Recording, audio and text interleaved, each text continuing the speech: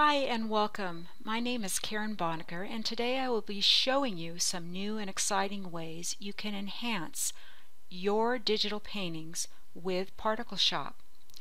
ParticleShop is not just for photo enhancements.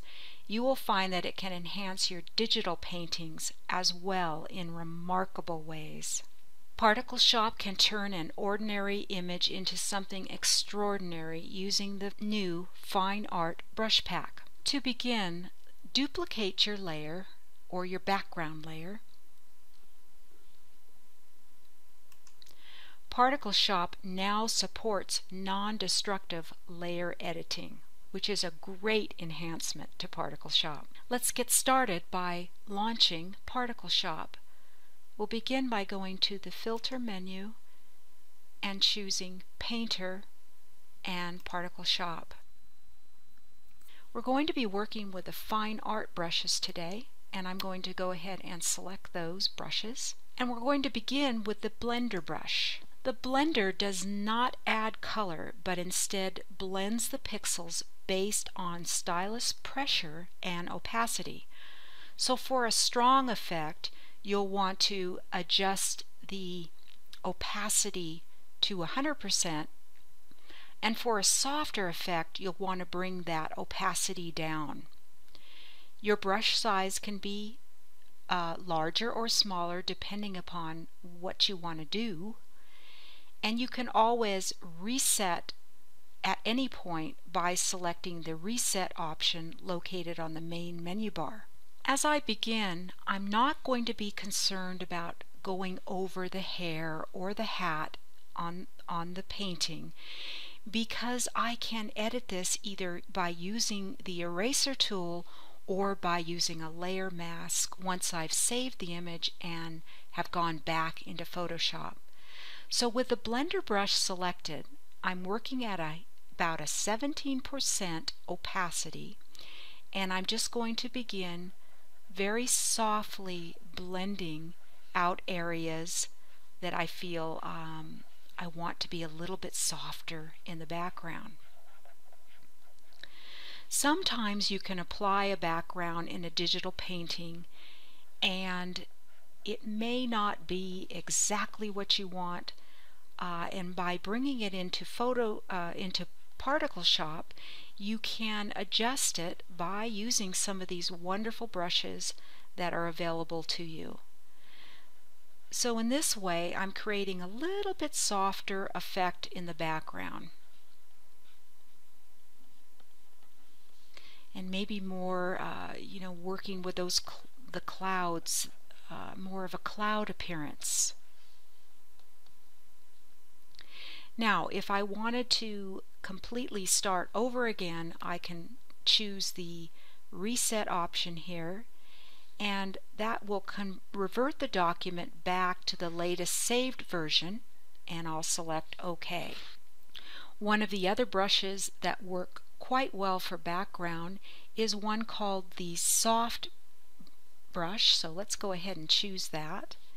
And again, as I use that, I can apply the brush stroke into the background area. I can also choose color based upon using my dropper tool or by activating the color wheel. And let's go with a little bit of blue in there also, and just enhance that. Now, I mentioned to you earlier that if you do go over your image, you can use the eraser tool, and again you have an opacity slider and a size slider here to work with, and I can just go over those areas where I don't want that brush stroke to appear, and just simply erase out. And I'm going to bring that size of that brush up a little bit and make sure that I remove any of those brush strokes in that area that I don't want to appear. Again, I could do this in Photoshop using the masking tool, but the eraser tool here works perfectly for what I need to do. Now my next idea was to use another brush here called netting, and I'm going to go ahead and select that. And my idea was to add maybe a little bit of a netting effect over on the right hand side of the image. So I'm going to go ahead and use my dropper tool and select this beautiful soft violet color, and then activating my color palette, I'm going to bring that up to a little bit of a lighter value of that color. Going back to my brush tool, I'm going to work by just bringing in some of that look of that netting in the background here.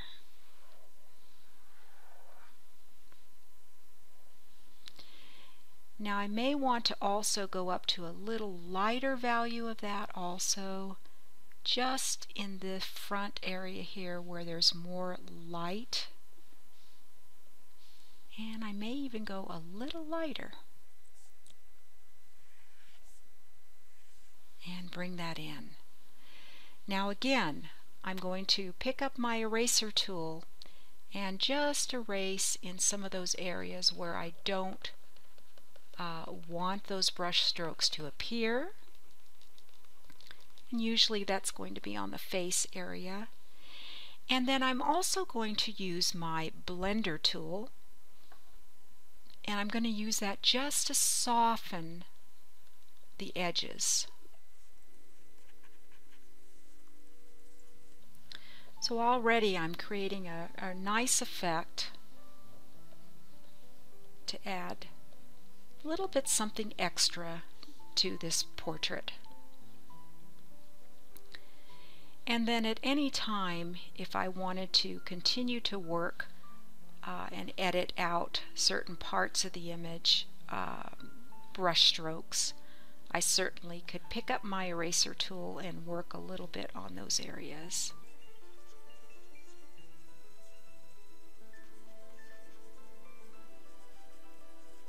I'm going to bring the opacity down on that eraser and softly go over some of these areas here. Using the sketch brush, I can highlight some of the areas that I feel may need a little extra pop.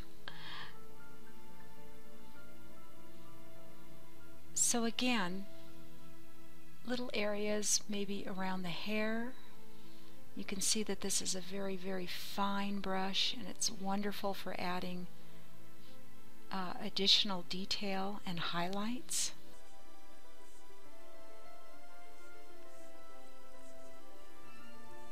And I can use my dropper tool then to pick up some of the colors, and again going maybe to a lighter value,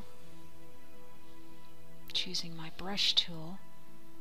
I can use that sketch tool to kind of bring out some of the edges that maybe need to come forward a little in the painting. The other brush that works well for this is the Detail Oils brush, which is a lovely brush that you can use to paint with, and has almost an oil paint appearance to it. Again, using my dropper tool, I can pick up some of those darker values and work into these areas to enhance and texturize.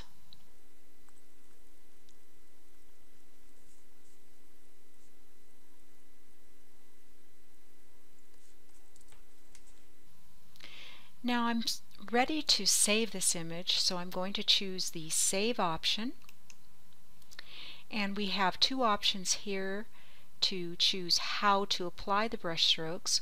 We can merge these brush strokes with the source content, or you can save only the brush strokes.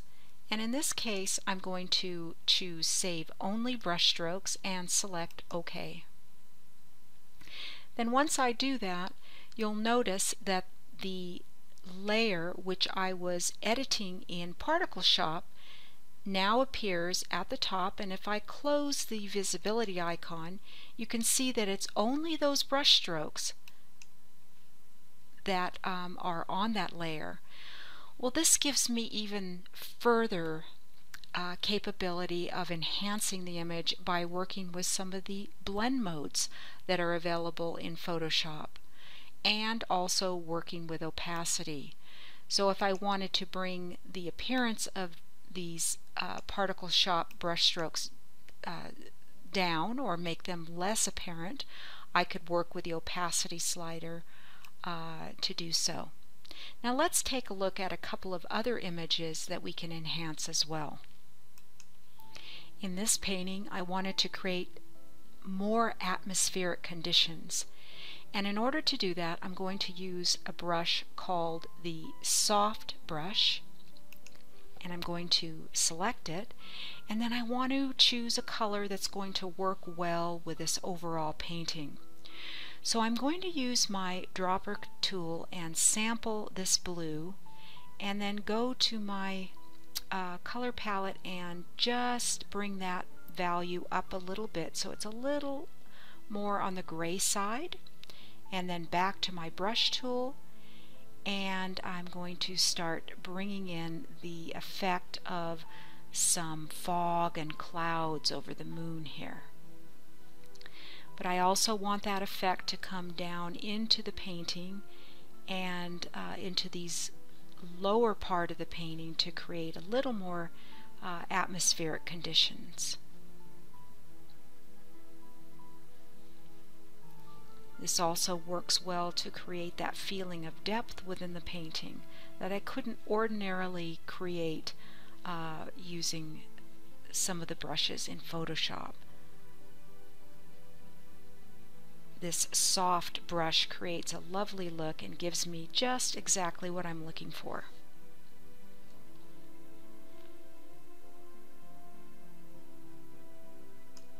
In this painting, I wanted to create more of a ethereal fantasy look, and some of the brushes in the fine art options can do that for me. The first brush I'm going to choose here, we're going to work with a brush called Sketchy, and again I'm going to sample color here because I want to capture the same color of the hair and get just the right color going. So again, I'm going back to my paintbrush, and again we're using the Sketchy brush, and I'm going to use that just to enhance some of the hair colors. And you can see that this brush really flows out. Let's go with even a little lighter value here, and I'm going to bring some of that hair over the top of this crown effect. And that's about the look I'm looking for. And then I also want to create a very ethereal, sheer look over the actual portrait. And for that, I'm going to use the brush called Encompass. I'm going to start up in the corner and just let the brush flow across the image. And I'm also going to take a look at my opacity here and maybe bring it up a little bit higher. And that is a little bit too much, so what I will do is use the backup and back up once on that, and we'll go ahead and bring the opacity down a little bit lower and then let that flow over. So we almost have the effect here of an open window where the curtains are just flowing over her face, and I really like the effect here. I like what's happening. Some of the brushes again I could choose here would be maybe the blender brush if I wanted to just soften some of the edges a little bit. It's always lovely to have a combination of hard and soft edges within your paintings. And as this flows out to the left, we'll just soften some of those edges out a little bit.